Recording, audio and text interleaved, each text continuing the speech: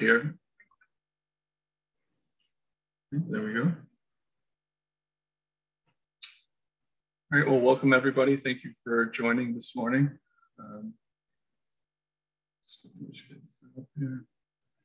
My name is Jeff Richardson. I'm the data coordinator for the Lifespan Biostatistics, Epidemiology, and Research Design Core. I'm also a REDCap administrator for Lifespan. And yeah, thank you for joining us today on the e-consent presentation.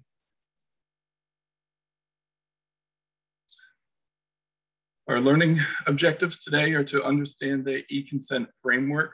We want to know what it is and how it works. We'll review and explore the REDCap e-consent template and get familiarized with how to use it. We're going to learn how to customize the e-consent template to create an e-consent process that works for your project. And we'll review some best practices as well as some common pitfalls to avoid. We'll leave some time at the end for Q&A, but also at any time, please feel free to cut me off if you have a question during the presentation, if anything isn't clear, or if you would like some further information. This presentation is being recorded, FYI, and hopefully it's going to answer any questions that you have and ease any skepticism or reluctance you might be feeling. The goal is to leave here feeling comfortable and confident using REDCap for e-consenting participants in your own project or study. So we'll begin with a brief review. What is informed consent? Don't worry for anyone having city certification flashbacks. I promise that this is going to be brief. I found a nice, concise, one-sentence definition which goes as follows. Informed consent is a voluntary expression of consent by a competent subject after sufficient information disclosure about the research. It must be written in a language that is easily understood by the subjects. There needs to include adequate information to allow for an informed decision about participation, and must continue to provide information as the study progresses or as the subject or situation requires. It must minimize the possibility of coercion or undue influence in vulnerable populations. The subject must be given an appropriate amount of time to ask questions and discuss research protocol with family and friends before deciding. And informed consent must be documented by means of a written, signed, and dated informed consent form. And that's what we're going to be talking about today. Quickly, for anyone who may not know what REDCap is, it stands for Research Electronic Data Capture.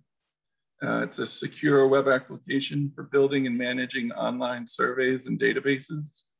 While REDCap can be used to collect virtually any type of data in any environment, it is specifically geared to support online and offline data capture for research studies and operations. The REDCap Consortium, a vast network, support network of collaborators, is composed of thousands of active institutional partners in over 100 countries who utilize and support their own individual REDCap systems. So today we're going to discuss how to document informed consent electronically using REDCap. REDCap, again, is a computer-based platform that can be used for consenting research participants. It implements consent forms through an online survey. And participants digitally sign their consent with REDCap's signature field type. The informed consent process should be similar to when completed in person. We do not want to just send off the consent surveys and wait for the participants to return them. The researcher should be in contact either via telephone or Zoom and collaboratively complete this consent in a way to, similarly to doing it in person. While the words survey and form might be used interchangeably when casually speaking with one another, I'll be using them deliberately today as they are defined by REDCap. And these terms have specific and distinct meanings.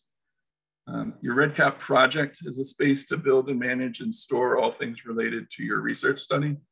So the data collection tools, and any staff working on the project, all the logging of any changes are going to be stored here. Your project will include data collection instruments. These can be surveys or forms. With surveys, data is entered online and accessed through a link. Anyone with a link can complete the survey. No REDCap account is required. For forms, however, they must have a REDCap account to log in and access data entry forms. And the data is entered from within REDCap by study personnel.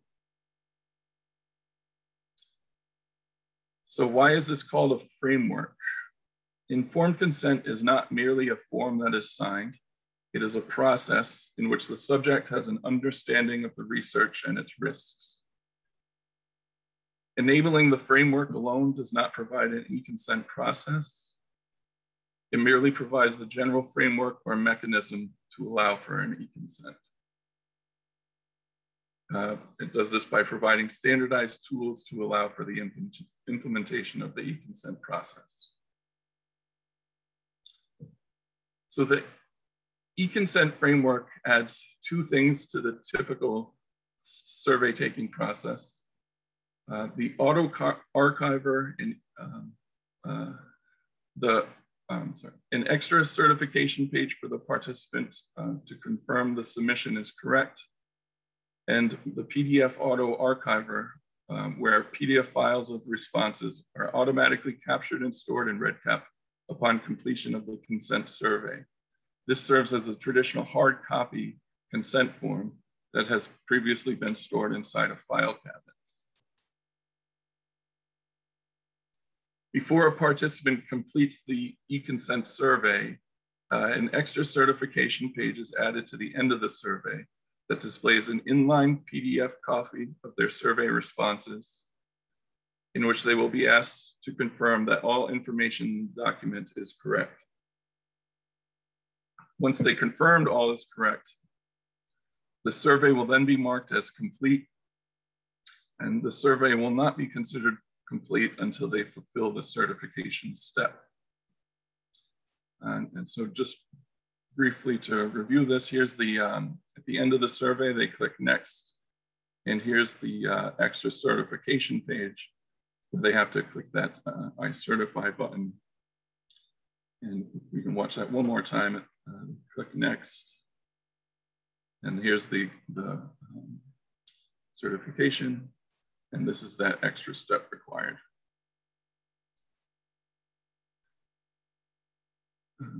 Upon completion of the survey, a static copy of their responses in the form of a consent-specific PDF will be automatically stored in the project's file repository, which can be reached by clicking here in purple. And this serves as hard copies for all the signed e-consents by the participants. The PDF is consent-specific. It will have the values of the e-consent framework options inserted at the bottom of each page in the PDF as extra documentation of the identity of the person who is consenting. The version, IP address of the person's computer, and the date time for the e-consent are documented. For complete documentation of the e-consent, the participant signed copy and a researcher's signature form are needed.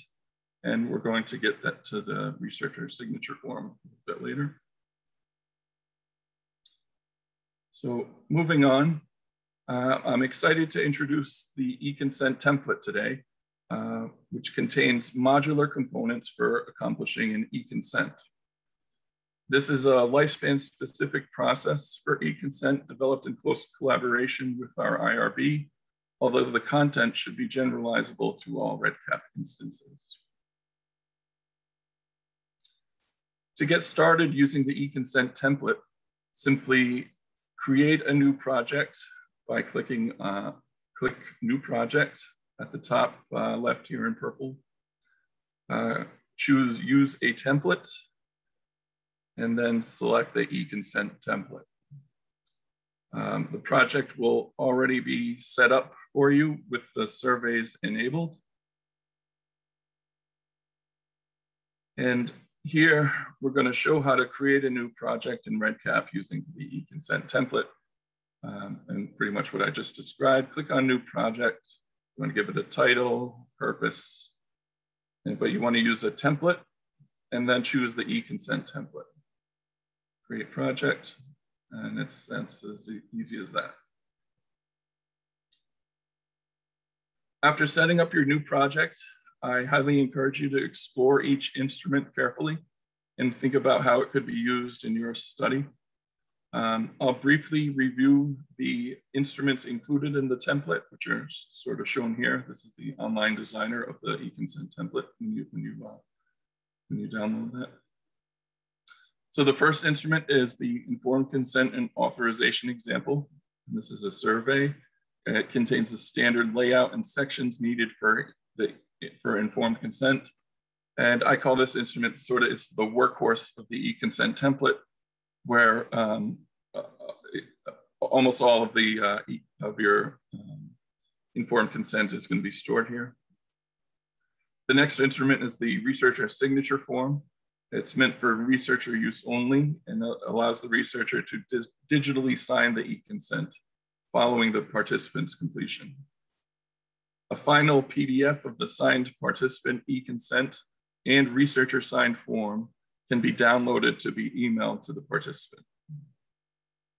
The third instrument shown here is the HIPAA research authorization example.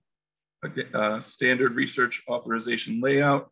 It's study specific and to be used only when your protocol has been approved to allow for research authorization instead of informed consent. The child assent example is another survey.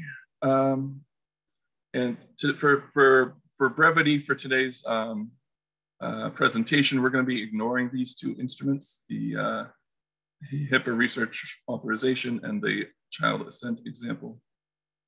The final instrument in the informed consent in the e-consent template is the consent sent to participant form, which is an internal data entry form for researchers to use for tracking and documenting when the participant completed e-consent, and that has been downloaded and emailed to the participant.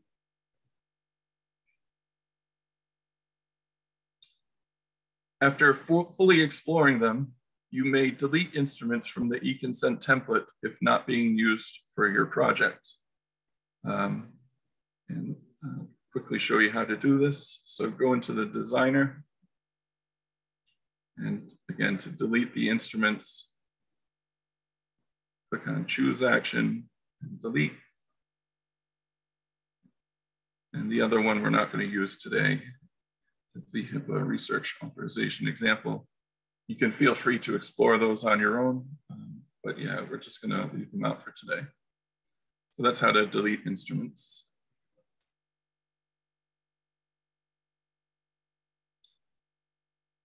Okay, so the e-consent template contains instructional and study-specific fields. These contain guidance, tips, and instructions to help the researcher. It includes, even text formatting instructions are included here. So after thoroughly reading through these instructions, you can go ahead and delete these instructional fields because they are not intended to be shown to the participant. And I'll quickly show you how to delete the fields. If you just click on the instrument, and there you see the instructional field. If you just click on that red X, you can go ahead and delete them.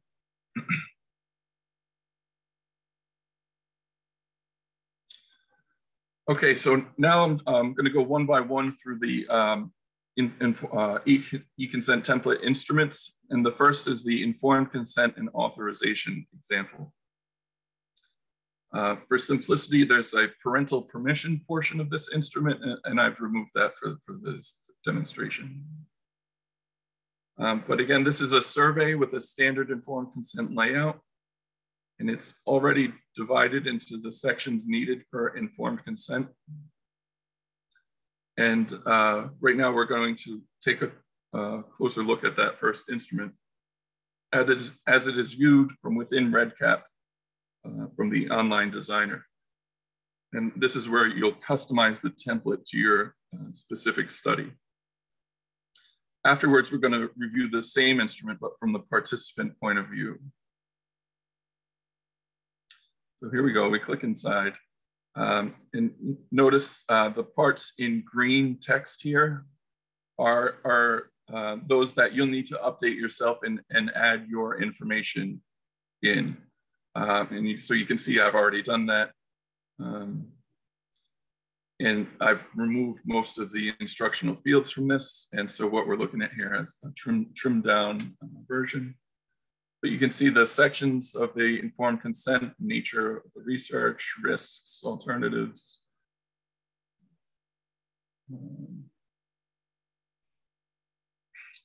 So you can just copy and paste your own information into these fields and to make it your own.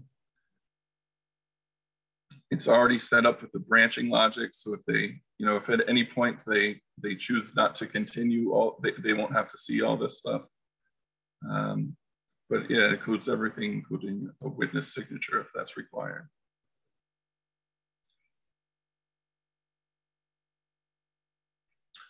Now we're going to take a look at what the participant will see when they're completing the survey.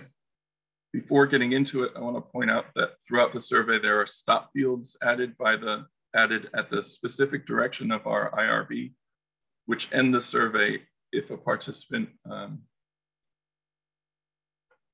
indicates that they don't want to continue when prompted. So here we're going to open the survey, and this is what the participant is going to see when they go online. And we're just going to fill it out with them. So they enter their name. They go through each section and mark that they've read it. And here's how they add their signature and the date.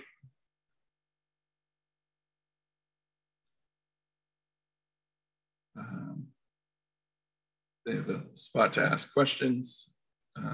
If suppose they do have a question, you can add your own contact information and they can just give you a quick call, or someone should be going through this with them as well. So once they do agree to take part in the study, they'll enter their own information and sign it.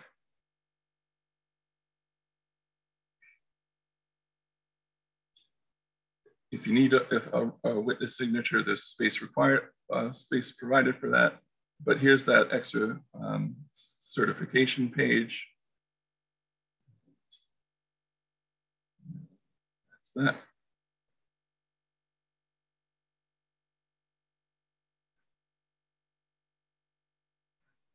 that. So some more key terms.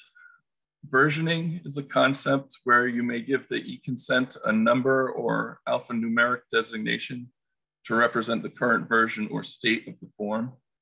So if the form is modified after data collection begins, then it is recommended that a new version be applied. For example, the first version might be 1, and after collecting the consent of a few participants, maybe a question is modified or added, which represents a new version. So you might increment that version to number 2 and so forth. The e-consent type is optional. It displays a text label that you might want to display in the PDF footer. And you can use this to signify the type of e-consent that this survey represents. For example, pediatric or something like that. And the type is often used to distinguish between multiple e-consent forms within a project.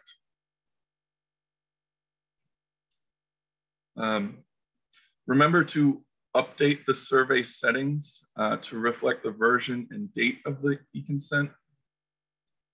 Do not choose to have an email automatically sent to the participant. They need a copy of the consent with their signature and the researcher's signature. And the survey settings is where you'll update your e-consent type if you choose to. And now I'll just quickly demonstrate the survey settings here. So if you click on survey settings for that instrument, here's where you can edit this stuff. You can see the e-consent framework is enabled. Don't allow the responses to be edited by the users. Here you can type in the version. E-consent type is here. And again, don't choose to send that confirmation email because we want them to have the researcher signature as well. That's a good segue to the second instrument we're going to review today from the e-consent template, and that's the researcher signature form. This instrument must follow any e-consent survey requiring a researcher's signature. It allows the researcher to digitally sign the e-consent document after it's been completed by the participant. It requires the researcher to enter their REDCap username and password in order to digitally sign the document.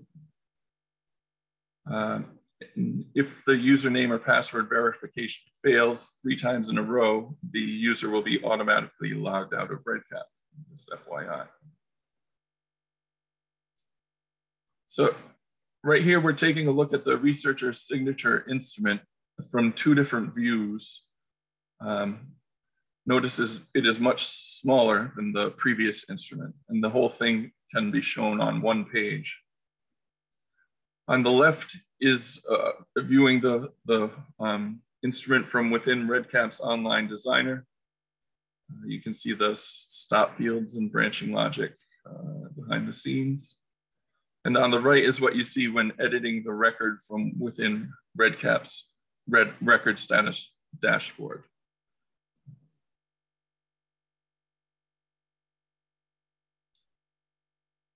So record locking is a feature which freezes data, ensuring that users don't accidentally modify it without authorization. Data cannot be easily modified on a locked instrument. The project creator and PI are responsible for ensuring that staff who have been trained and are IRB approved to perform consent have user rights enabled for locking, unlocking with e-signature authority. You want to ensure that record locking and customization is enabled for the appropriate staff. In the user rights section, this is where you can edit the user privileges to give them make sure that they have the right rights to perform record locking. And again, down here is where some people find it helpful to lock all the records at once. And there's a really helpful video actually about record locking here it's like a 4-minute video. It's very informative. So I encourage you to click on that. Again, so if you need to edit user privileges, you go to user rights and then click on the username. To sign the consent as a researcher, the form must be marked as completed and the locked and e-signature boxes checked. This will be indicated with icons, a lock. You can see the lock and the green shield there in the participant record. E-signatures are an extension of the record locking and unlocking functionality. Once a data collection instrument has been locked for a given record in the project, a person with e-signature privileges may then apply an e-signature to that form if they wish. The form will display the time it was locked and the user who locked it, and all fields on the form will be disabled or read-only until someone with lock or unlocking privileges unlocks the form. Although locking a record prevents its data from being modified, the e-signature goes a step farther and serves as the equivalent of a handwritten signature. If a record has been e-signed, then it denotes that its data has been both locked to prevent further changes and authorized by a user with e-signature privileges. Similar to the record locking functionality, the e-signature history is also stored in REDCap's data audit trail on the logging page. You can click Customize and Manage locking e-signatures, and you'll have the option of displaying the lock options for each instrument. Here you can also choose to display e-signature options on the instrument or not. And finally, space is included if you want to provide custom text instead of the default record locking text. The third and final instrument that we're reviewing from the e-consent template today is the shortest of them all. The instrument is titled Consent Sent to Participant. And this allows you to document when informed consent has been completed and the necessary documents have been downloaded and emailed to the participant. This is an internal data entry form for researchers to use for their own tracking and documenting purposes. So to download a completed e-consent, after the signatures of the participant and researcher, you want to navigate to the record homepage for the participant. And you do this by clicking on that blue record ID number. So the number 1 in this case. You want to click, next you want to click Choose Action for the record from the dropdown. So you want to click that little triangle to get the dropdown to come up. Select Download PDF of record data for all instruments. And then once this is downloaded, this can be emailed to the study participant. If your project contains more than your e-consent, you can crop the PDF so it contains only the e-consent portion to send to the participant. After you have downloaded the PDF, following the instructions in the previous slide, you can open the PDF in your browser. And this can be done by dragging and dropping the downloaded file onto a new browser tab. These instructions work, this is using Google Chrome, FYI. But once that PDF is open in your browser, you can go to the click on the upper right-hand corner here and select the print icon. You want to make sure your print destination is Microsoft Print to PDF, and then select Custom, and then you can, then you can choose the page numbers to include. And then this will prompt you to save the new cropped PDF, and this now can be emailed to the participant.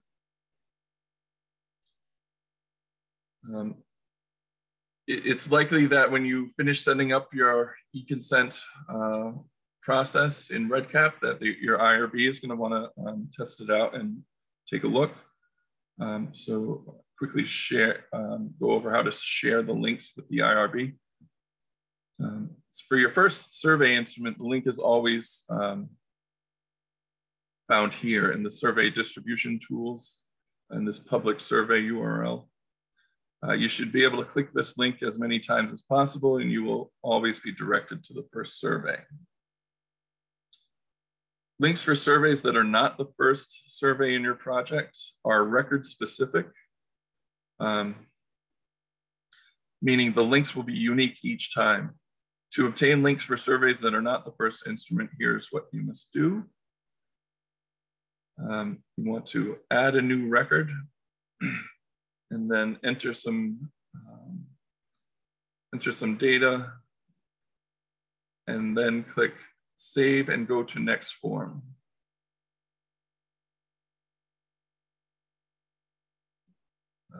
It's going to prompt you to type your username and password in to continue.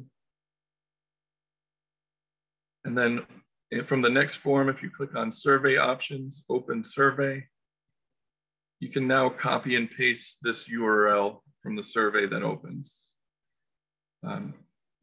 In your project, be sure to select leave without saving changes when you're prompted when exiting the form. And you can repeat this as needed for additional links. It's important to note that these will be record-specific links. So if for some reason the surveys are submitted, the links are no longer going to work. If you do have the user rights to rename a record, you may want to consider renaming this record to IRB example or something like that. So it's explicitly clear that the record serves this purpose. Once approved by the IRB, you can consider deleting the record, but you will need to repeat the prior steps if asked to provide the survey links again. All right, some other tips. When in doubt, consult your IRB. Often, a lot of the questions, if you're going to bring them to us at REDCap support, this is frequently what we're going to tell you. You want to make making your consent as reader-friendly as possible. Since signatures are often illegible, be sure to collect the name on the consent in addition to the signature. If you can, try to keep the design layout similar to the paper version. You want to have a process in place for people who might not have email. And have a plan in place if a user enters the wrong email address and the consent survey bounces back. People might make mistakes on their consent. Since the records are locked, they're not going to be able to go back and change their phone number or something. They would have to completely complete another new e-consent record. It's possible to record a video to embed within the consent survey to offer verbal instructions if you so choose. So it's important to thoroughly test the e-consent process prior to official use from the perspective of both the researcher and the participant. Try to trial as many different scenarios to ensure everything functions properly. Practice and plan through how you will guide the participant through the e-consent, and try to anticipate and prepare for any stumbling blocks the participant may encounter. For instance, what if they're hard of hearing, or the internet is down? What if they're late and they don't show up on time, and they end up making you wait? You want to have plans in place for all of this. So briefly, some frequently asked questions that we've received. Do I need to inform the IRB before using consent in REDCap? Yes. You must indicate in your IRB submission or amendment that you're going to use the e-consent framework. Should I allow the save and return later option for respondents? No, please don't. The IRB does not permit that research participants have the ability to modify their e-consent once their survey has been submitted. In the same way, in a similar way, when someone signs a paper informed consent and the research assistant puts it in the file cabinet, again, the participant doesn't have any ability to modify that once they've submitted it. So this is similar to that. The intention of the e-consent framework is to capture a true account of the consent process with documented auditing and traceability. Therefore, we strongly discourage the enabling of allow respondents to return and modify completed responses. Can I change the e-consent template fields to be unrequired? This would need to be answered by the IRB. If you're making fields unrequired and they are required on the template, likely the IRB would disapprove. However, the way you intend to administer the e-consent may also play a factor with removing these requirements.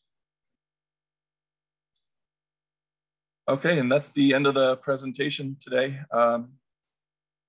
If you ever run into any issues or get stuck, please feel free to reach out to us here at REDCap support@lifespan.org.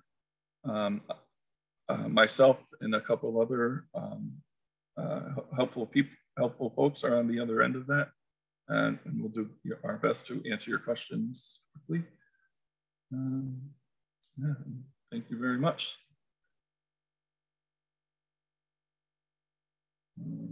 So I'll stop sharing.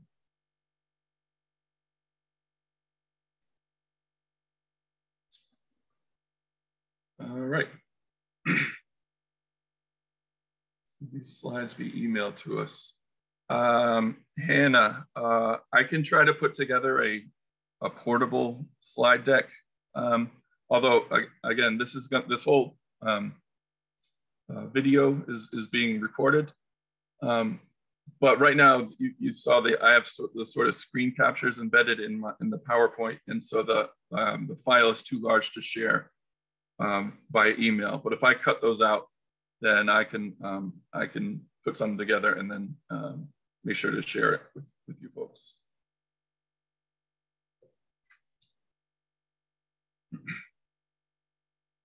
All right, yeah, any other questions?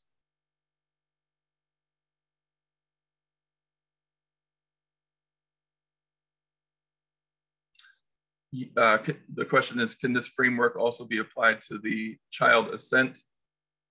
Yeah, just for brevity, I didn't go over that, but that is also set up for you to tailor to your needs, and yeah, but make sure you check that out.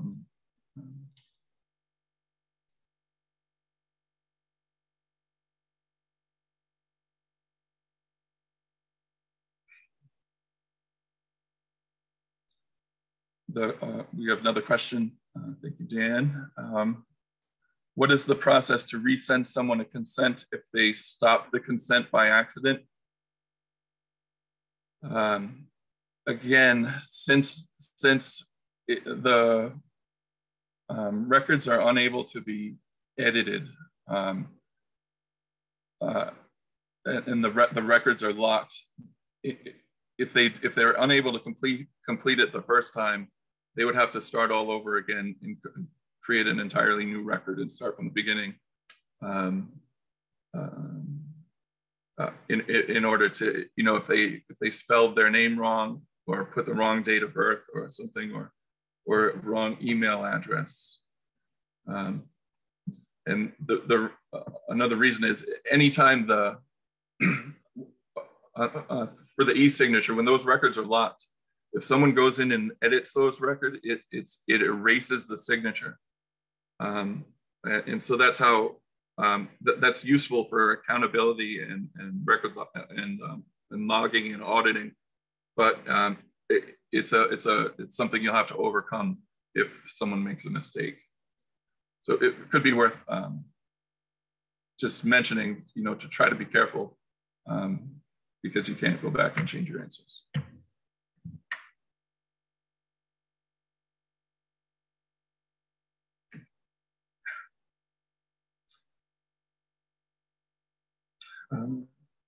Anybody else have any questions about e-consent? In the field, begin new section. I copy that. Igor, I'm not sure what you mean by copy that. It says, in the field, begin new section with optional text. Can I copy that in the consent form?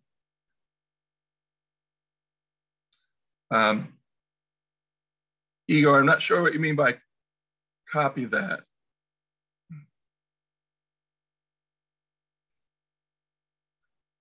Yeah, so the begin new section field. Yeah, you can begin a new section. Yeah, you can add that in almost anywhere.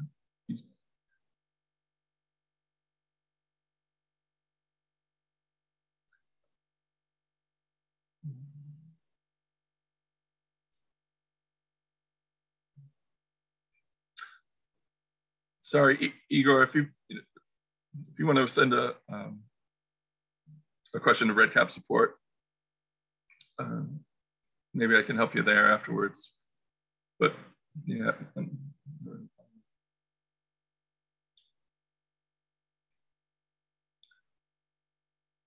Well, thank everybody for coming today. Is there any other questions about e-consents?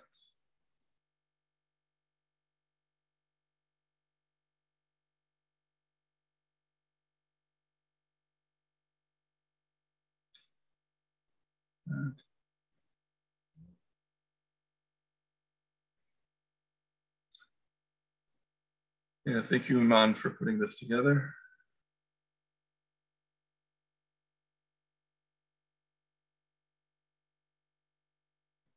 Yeah, thank you everybody for attending. Appreciate the kind words.